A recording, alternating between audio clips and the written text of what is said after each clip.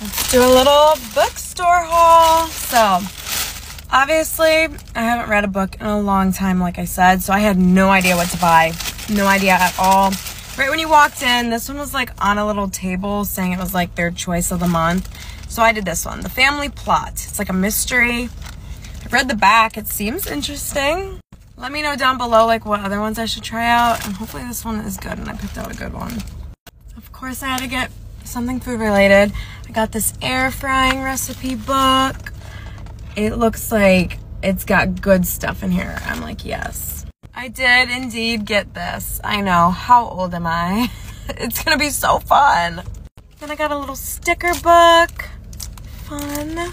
Then I got this little dog birthday box. It says there's a dog treat recipe book in here, a bone-shaped cookie cutter, happy birthday banner, and a party hat. Cool.